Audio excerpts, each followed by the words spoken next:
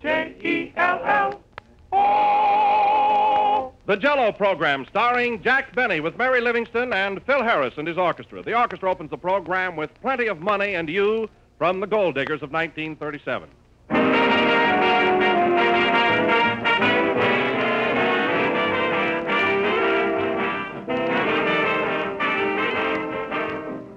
There's a grand, friendly feeling about these late autumn days, a feeling of joy and gratitude, the spirit of Thanksgiving. The big day we've all been anticipating is almost here at last, and you will probably be so busy from now on planning your family celebration that until Thursday you'll want to serve simple, easily prepared meals, and there isn't anything easier to make or more enjoyable to eat than Jell-O. Of course, Jell-O can be dressed up to be just as fancy as you please, but it's still delicious, still wonderfully satisfying and refreshing when it's served perfectly plain. Because no matter how you serve Jell-O, that extra rich flavor is always there, a flavor that comes from fresh, ripe fruit. No other gelatin dessert can equal Jell-O's extra rich flavor. So always remember that there is only one Jell-O. Get the real thing. Insist on genuine Jell-O.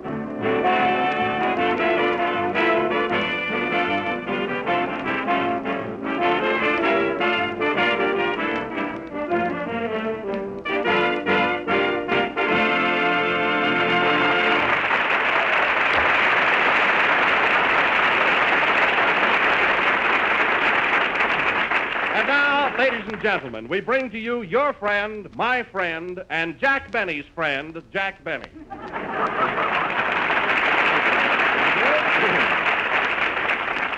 Hello again. This is Jack's pal talking. Don, I wouldn't care how you introduce me tonight. You can kid me all you want to. I feel too good, full of pep and everything. Oh, you do? Yes, sir. Well, tell me, Jack, what's the cause of your exhilaration and sparkling effervescence? Well, what was that, Don? I say, what's the cause of your exhilaration and sparkling effervescence? I don't... Well, what motivates this sudden display of exuberance? Well, In other words, Jack, what makes you so gay? Oh, I was hoping we'd get together. Well, Don, you know how tired I've been the last couple of weeks, so I went down to Palm Springs for a rest, and it did me a lot of good. You know, that desert sun is a real tonic. Well, I must say you look greatly improved. Why, even the circles under your eyes are tan.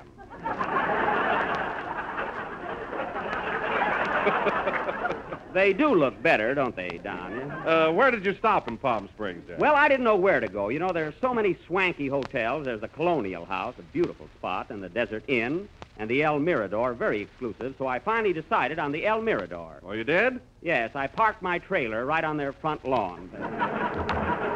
Why, Jack, you can't park a trailer in front of a high-class hotel like that. Not for any length of time. I found that out. So I met Mary down there. I didn't even know she was coming. Well, Jack, while you were there, did you go in for a lot of outdoor sports? Yes, Don, I was quite active. I used to get up at 5 o'clock in the morning and watch everybody take a cold plunge. Then a little later, I'd go out to the golf course and watch a few rounds of golf. Then in the afternoon, I'd watch them ride horseback through the hills. Did you watch anyone play tennis? No, Don, that would have been a little too strenuous. You know, lazy is the word for Jackie. And hello is the word for Mary. Hello, Jack. Oh, hello, Mary. Did you have a good time at Palm Springs? Did I? Gee, that's a swell place. Where did you live there, Mary? At the El Mirador Hotel. And what scenery. I had a beautiful room facing Jack's trailer.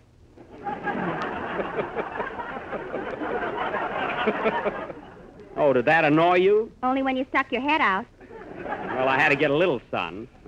Jack tells me that he had trouble keeping his trailer in front of the hotel, Mary. Oh, they didn't object to that so much. Of course not. But they got pretty sore when he hung his wash in the lobby. Well, I just wanted to be neighborly, that's all. Jack, do you think you'll go back to Palm Springs next week? No, Don, I want to be here for Thanksgiving. You see, I bought a great big fat turkey. Nothing personal, of course. And I, How do you like that?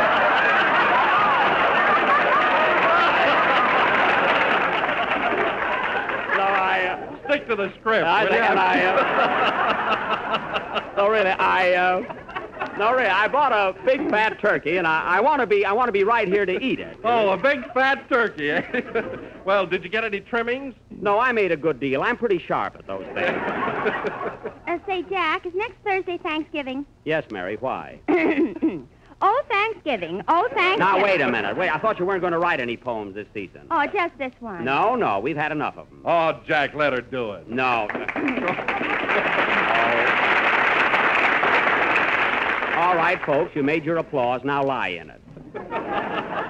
Go ahead, Mary. No, now you'll have to coax me. Well, Oh, Thanksgiving. Oh, Thanksgiving. You are sure my favorite day. How I love your festive spirit. Gosh, gee whiz. Oh, boy, I'll say. well, you asked for it. Thanksgiving, you are sure a treat. How we love to eat and eat. 'Cause for dinner, we're sure there is turkey stuffing and cranberries. I knew it. Mary, try to get Jell-O in there someplace. I will. No. Your friends, they sit around the table and eat much more than they are able. Then your relatives, they come, and what's left over, they take hum. Take hum. Don't forget, Mary. Oh, you do it, Don. Okay. But your dinner's not complete without Jell-O, rich and sweet, and its flavors so delicious. Are you stuck, Don? No, I'll get it. And its flavors so delicious. Eat it there or take it with you.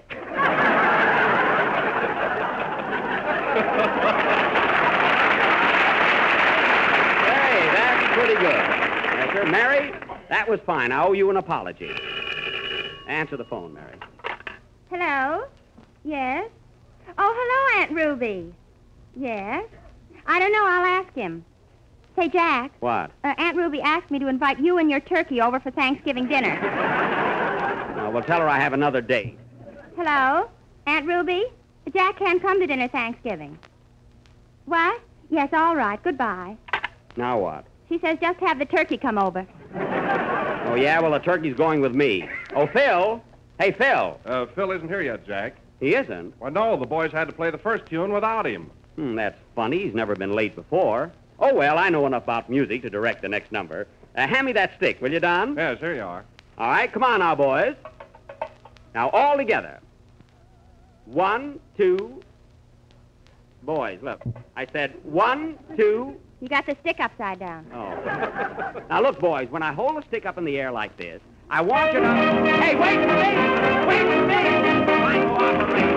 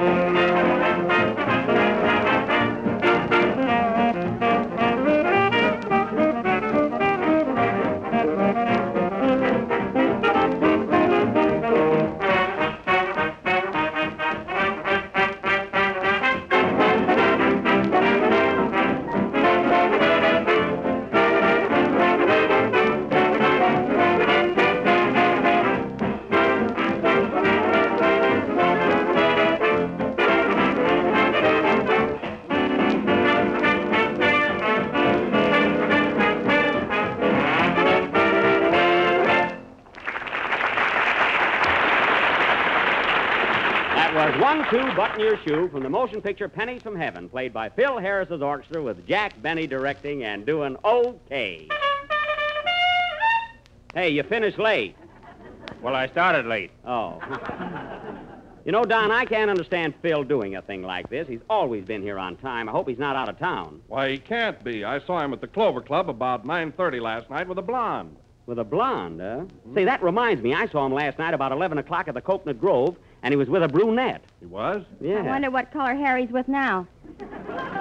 Say, that Phil is quite a ladies' man. Not that I care, but I don't want it to interfere with this program, that's all. Well, perhaps Mr. Blue, his arranger, knows where he is. That's right. Hey, Ben, you don't happen to know where Phil is, do you? Well, the last time I saw him was Friday night. Uh-huh. He was at the Trocadero, and he had a beautiful redhead with him, and she was sitting on his lap.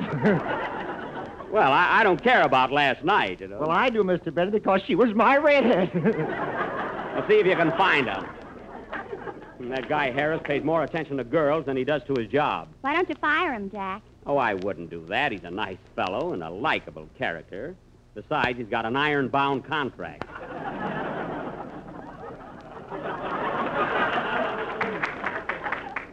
Hello, fellers. Oh, okay.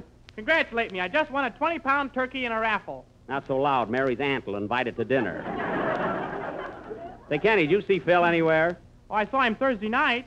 He was at the Brown Derby with the prettiest girl. Gee, she was cute. Oh, yeah? What color hair did she have? Oh, he wouldn't know. I do, too. It was sort of a plaid.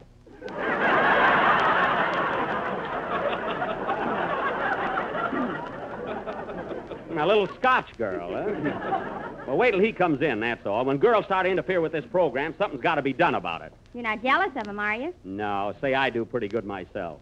Just want a little discipline on this program. People coming to work on time. It's not jealousy. Then stop turning green.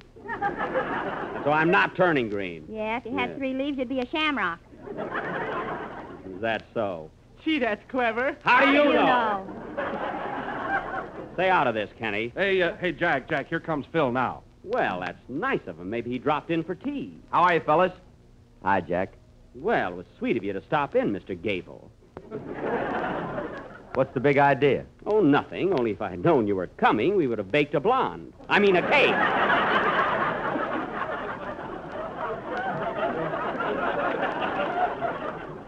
I still don't get you. Now, listen, Phil. I'm a pretty regular fella, and I don't care anything about your private life, which seems to be quite public.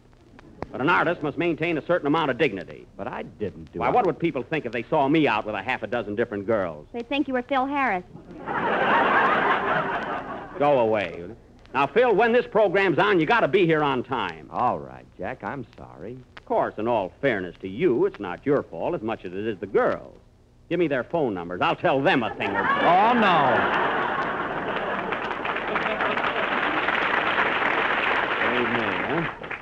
Well, just don't let it happen again, that's all. You ready for your song, Kenny? Yes, Mr. Benny. Well, go ahead. Play it, Phil, if you have nothing else to do. Girls, I can get more dates than he can, believe me.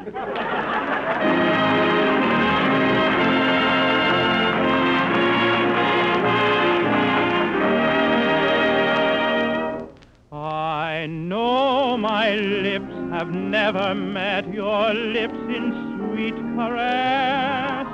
Your hand has never touched my hand with thrilling tenderness. You never spoke of love to me, but still somehow I know, for love has made me wondrous wise. Your eyes have told me so. I saw your eyes, your wonderful eyes, with love, light, and tenderness beaming.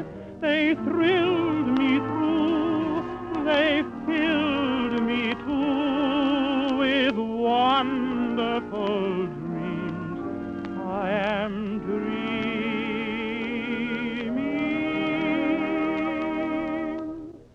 No need to speak, no more shall I seek, for my heart has taught me their meaning, and love has come at last.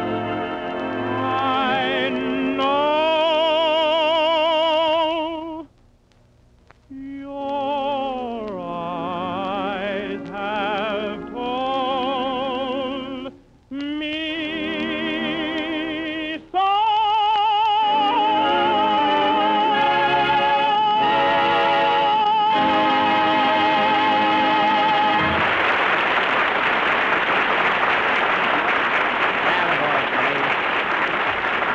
Yes, sir.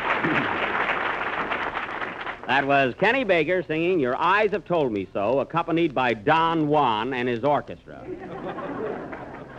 Look at him there, the great lover, standing there with that green shirt, yellow tie, and that silly look on his face. Say, I can wear a green shirt and a yellow tie, too. You've got the silly look. Oh, yeah? I bet he thinks I'm jealous. I can sit down on the phone right now and call 10 girls. That's nothing. Phil can sit down at the phone and have 10 girls call him. Oh, he can, huh? Thanks, Mary. What are you doing tonight? It's a date. It was quick, huh? And now, ladies and gentlemen, as you all know, last Sunday night, we started a Western sketch which was thoughtlessly interrupted by our tenor singer, Mr. Baker, when he roller skated down Hollywood Boulevard, upsetting a pushcart in our play. So tonight, if I can get a little cooperation from the members of this company, we will proceed with our Western drama entitled Buck Benny Rides Again, or One Man on a Horse. Now, as you may remember... There's the phone. I'll take it. Hello? Yes? Who? Oh, hello, Miss Lombard. It's Carol Lombard, fellas. Yes? Yes, Miss Lombard. You want to speak to Phil Harris? Oh, sure, he's here. Oh, Miss Lombard, I want to tell you how much I enjoy your work on the screen. I thought your last picture was just... Oh, Phil Harris. Yes. It's for you, Rat. Hello. Oh, hello, Carol. How are you, honey? Well, I'm sorry, dear, but I had a previous engagement, and I just couldn't get away. Come on, Phil, you're holding up the program. What's that, Carol? All right. How about tomorrow night, sugar? Yeah, honey. Sugar, honey. What's he doing, ordering groceries? Yes, Carol. Sure I will. All right, dear. Hey, Phil, let me talk to her a minute, will you? I'll be there at 8 o'clock sharp. Yes, honey. Let me talk to her a second. Huh? Oh, Carol, Jack Benny wants to talk to you. Here you are, Jack. Hello, Carol. This is Jackie. I just wanted to, hello? Hello? Hello? Hello? I guess we were disconnected.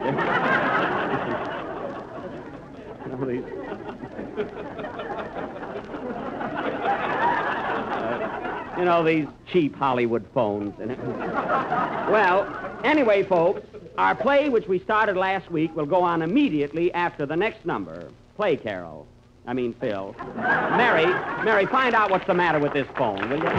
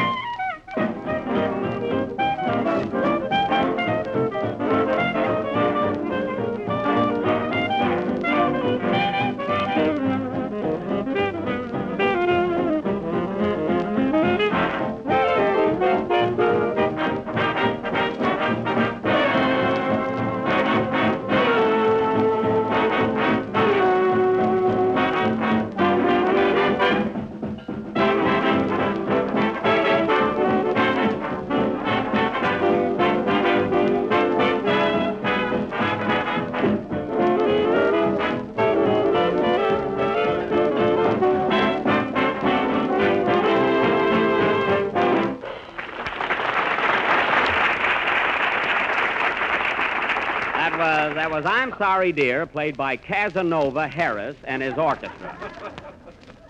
And now for our Western drama, Buck Benny Rides Again. I will play the part of Sheriff Buck Benny, as tough an hombre as ever stepped into a pair of boots. A rootin', tootin', shootin', highfalutin', snootin', bootin'. Well, that gives you a rough idea.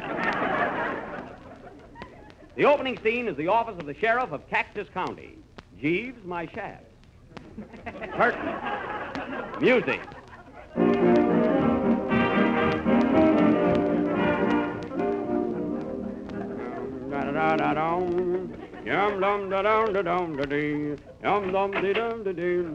Morning, boys. Morning, Sheriff. Hiya, Buck.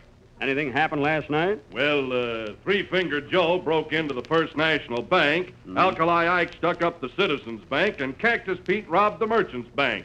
Oh, bank night, huh?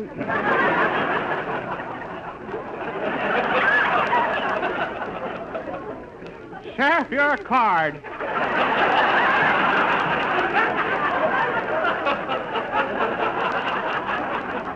Smile when you say that.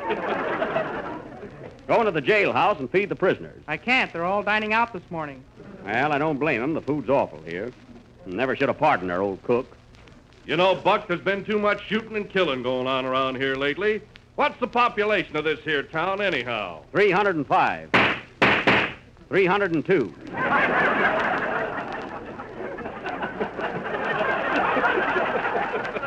Pretty tough town.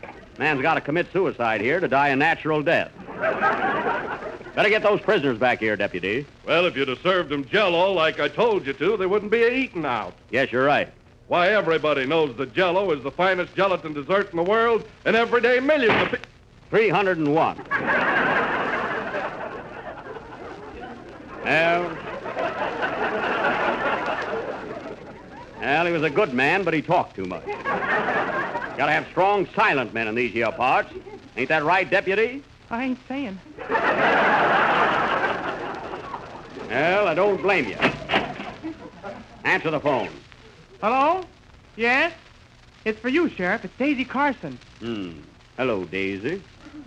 Anything wrong? What? They stole your pappy's cows. Tell your pappy I'll be right over. Goodbye. More trouble. Those cattle rustlers are at it again. They got Frank Carson's cows. Come on, Deputy. We got to get going. Where's my gun? In your hand. Thought it was my pipe. I've been smoking it for an hour.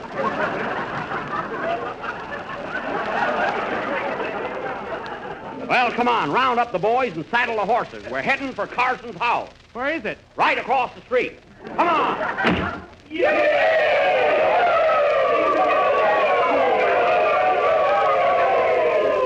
All set, boys?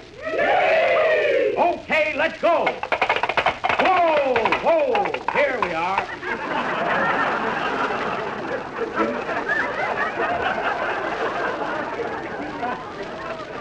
Rest your horses, boys.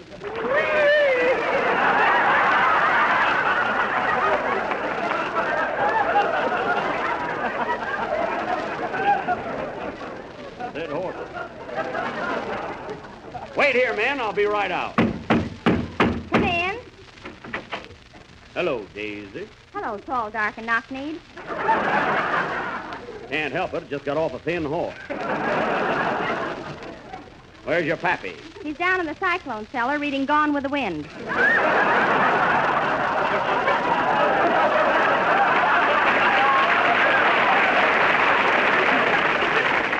Well, tell him I'm here. Hey, Pappy, the sheriff's a-waiting. I'll be right up. Daisy, you sure look pretty tonight. What with your golden hair and teeth to match? Shucks, Buck, the way you talk would make a gal plumb blushy. Oh, reckon I'm just poetic, that's all. What's that? Smells like brandy. Here comes Pappy now.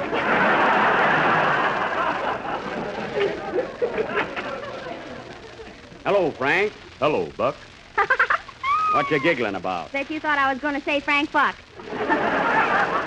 Wish you had. Would have been a powerful laugh.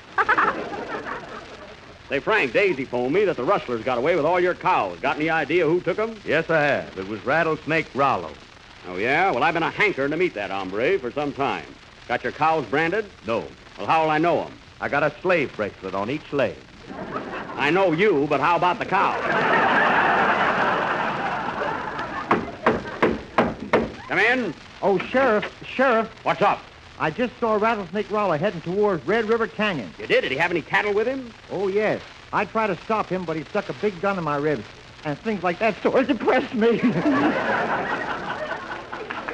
Red River Canyon, eh? Well, that's where that varmint is hiding those cattle. Come on with me, Carson, and we'll get your cows back. I'm heading for Red River Canyon.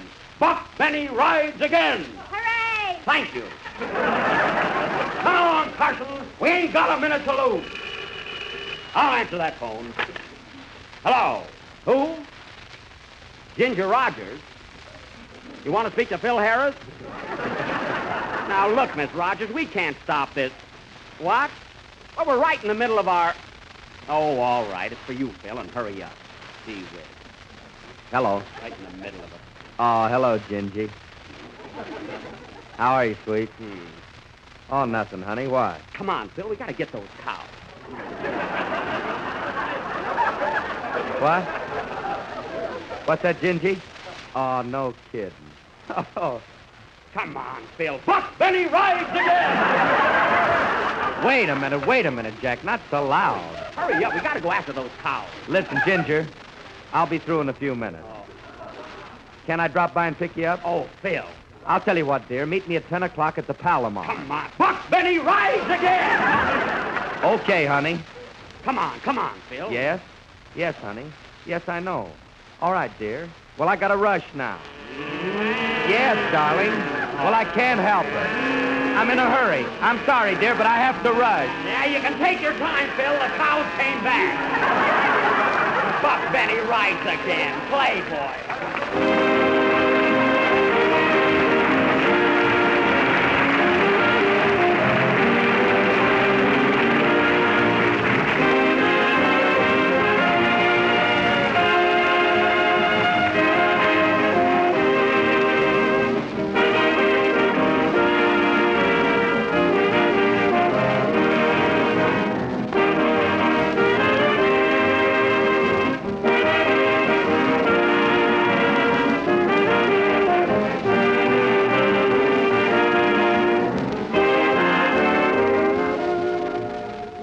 Here's one more thing you can be thankful for this year. Jell-O chocolate pudding, the new modern way to make grand, old-fashioned chocolate pudding. It's easy, inexpensive, and just as delicious as any chocolate pudding you ever remember tasting. Jell-O chocolate pudding is smoother, creamier, more chocolatey, and it's crammed with plenty of swell homemade flavor. This is how you make it. Simply mix the contents of one package with some milk in the top of your double boiler. When the mixture becomes thick and luscious, take it off the fire, and then, after it's cooled, serve it in sherbet glasses. That's all you have to do to get a rich, delicious sherbet and dessert that will go down in your family's history as one of the best. Jell-O chocolate pudding sells for the same low price as Jell-O, and with one package, you can make enough for 6 servings. So don't hold out on your family. Get some Jell-O chocolate pudding from your grocer in the morning. If he hasn't put it in stock yet, be sure he orders it for you.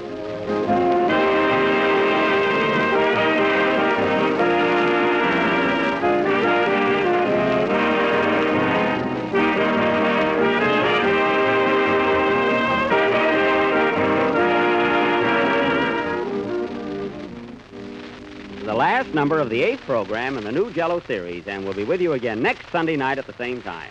I hope you've all enjoyed as far as I could get with our Western sketch. Hey, Mary, wait for me. I'll call a taxi and take you home. Buck Benny rides again. Yucca! Good night, folks.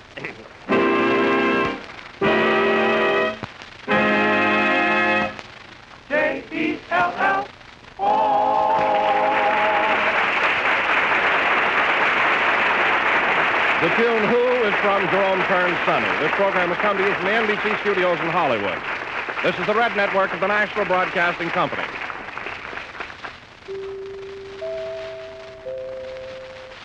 KFI Los Angeles Earl C. Anthony Incorporated.